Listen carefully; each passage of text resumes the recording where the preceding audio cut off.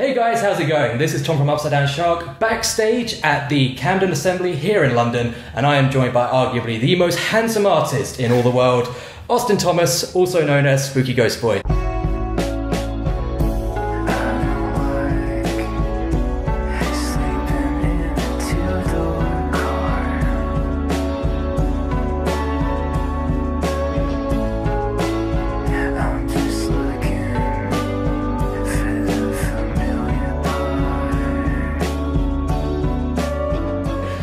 How's it going? Pretty good. Pretty good. How about you? Pretty good. Happy to be here with you. Yeah, I'm stoked. So, for the unfortunate few who don't know who you are, would you mind just introducing yourself a little bit? Yeah, sure. I'm Austin. I've got a project called Spooky Ghost Boy. Play some chill indie songs, and hopefully they're good. Yeah. I think we can tick all of those off the list as yet. So, I'm a big fan of like the Rorschach test, where you have like the blotches and you've got to say what comes to your mind and everything like that. Because you know it's good to get to know each other a little bit better. I don't have one of those to hand, so instead I was going to ask you, if you could be a ghost, what ghost would you be? It can be like a real story of a ghost, like real as ghosts get, or it can be like from a movie or a TV show. What's your favorite ghost? Oh, I think I'd be the ghost of Elvis Presley. Oh, that's a great choice. Yeah, sometimes I think I feel him a little bit. Yeah. I don't mean, that sounds a bit sinister if you ask me, but no, that's a cool option, because we've been sort of practicing it, the camera guy and me, and cameraman Dave, and we were doing like Casper and Slimer from Ghostbusters, and it was all like the generic ones, but Elvis is a dope choice. Does he have a ghost? I'm not sure, but I mean, if anyone deserves a ghost, then it's Elvis. That is a great choice. But you've been touring the UK with Cavetown, breadth of the country. How have you found the tour so far? It's been great. We just came off of a 6-week US tour before this one, so it kind of feels like it never ended. Just kept on going. So is this the first time you've toured the UK? I've done 2 other tours in the UK. Okay. This is the 3rd. Yeah, but I love it. Every time is great. Where's sort of been your favourite places to play, or just visit in general? I saw Bristol for the first time on this tour. I love Bristol. I did too. It's basically my favourite place in the UK. Yeah. It's so nice. It was very cool. Has such a chill, arty vibe. It's great. Banksy comes from Bristol. Yeah, I saw Banksy in person. That was incredible. You did not? Yeah. You saw the real Banksy? Not the Banksy, but his work. His work, yes. Yeah, I see what you mean. I thought you were going to reveal on camera right here the identity of Banksy confirmed by Spooky Ghost Boy. No, I would never do that. What do you know then? Can't say. But it feels like lo-fi is having a bit of a resurgence at the moment. It's like really going through like a boom period. Sure. As a fan of the genre myself, what would you say the appeal of lo-fi is? I feel like there's something appealing about stripping back kind of like the bells and whistles a little bit, and kind of just leaves you with the raw essence of the song a little bit. Mm-hmm. That's what I always found appealing about it. Now I feel like I don't know. I feel like there's different levels of lo-fi, and now I kind of sit in like this mid-fi area, you know, where it's like less about stripping it back and more about like there's just a cool sound when you have something like bit crushed or screwed up in a way, you know. But I feel like that's kind of the appeal of it. Awesome. And do you find the love here for lo-fi is as strong in the UK as it is in the States?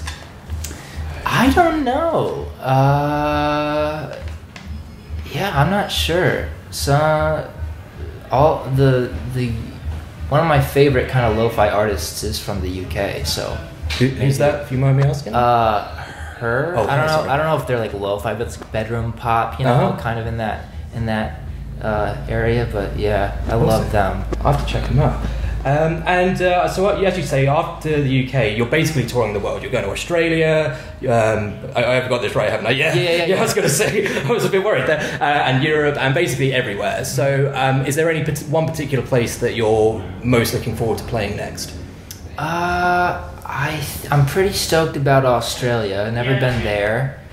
I also am looking forward to being in Amsterdam again. Love Amsterdam. Very exciting place. Lots of things I've never seen. I have been there once before, but I've never seen them outside of Amsterdam. So yeah, I enjoy that. That's probably what I'm looking forward to the most. Awesome. Sounds amazing. So your latest single, Hello It's Me, dropped literally today at time of recording. What's the story behind the song? The story's a little real talk. It's about I got a couple years back. I got this diagnosis with this headache condition.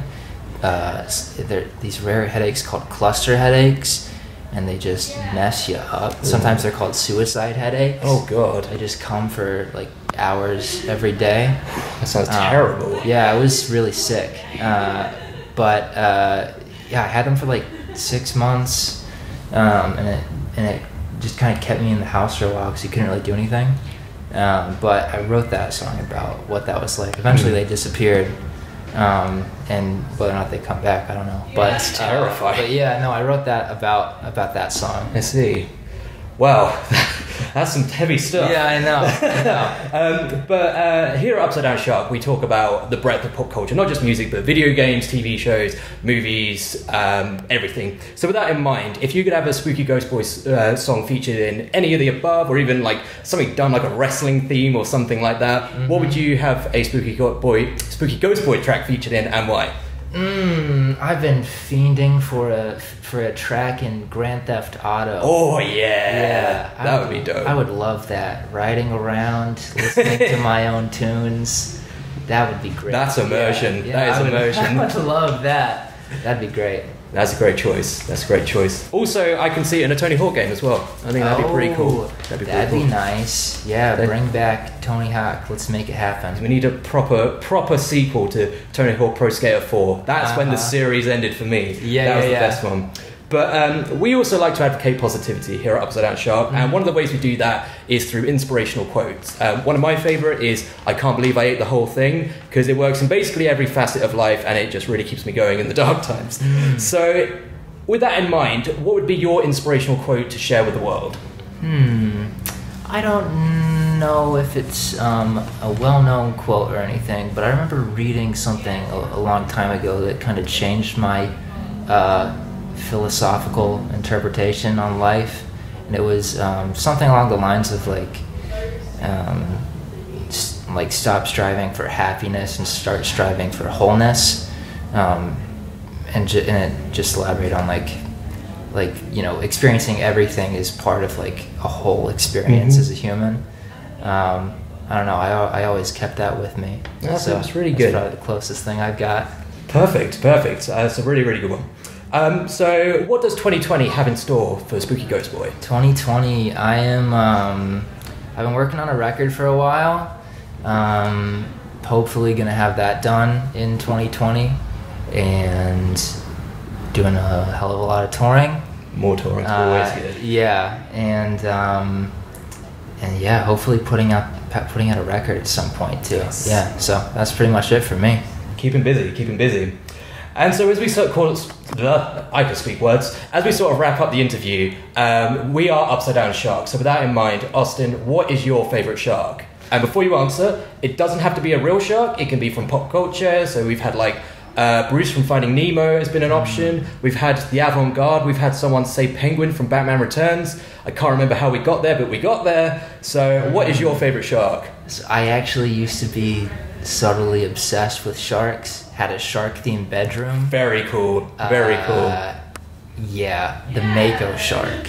Are you familiar with those Absolutely. guys? They are very streamlined. Their teeth are insane. Seriously, they're wild. You should look up some Mako teeth pictures. I need to look up more pictures of Mako teeth. Yeah. That's it. That's my pick. Brilliant choice. You're not the first person to say that. We've also had like the goblin shark is always in there, the one that lives for like 500 years. Obviously the great white, and it's the Greenland shark that lives for about 500 years. The goblin shark's the one that's just an ugly. Yeah.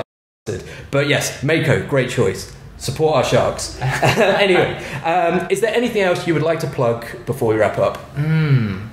I've got a song I just put out today. I'll be all across Europe and Australia in the next couple of months. Yeah, come see me and say hello. That's about it. There you have it. Thank you very much, Austin, for your time. It's been a pleasure. Yeah, thank you. And thank you very much for watching. Please make sure to like, share, and subscribe for more weird interviews and Shark Talk wherever we go. And make sure to pick up Hello, It's Me. You can listen to it on Spotify, Apple Music, all the good music places. It's just everywhere. You can't miss it. It is. This has been Upside Down Shark Radio. Thank you very much for watching.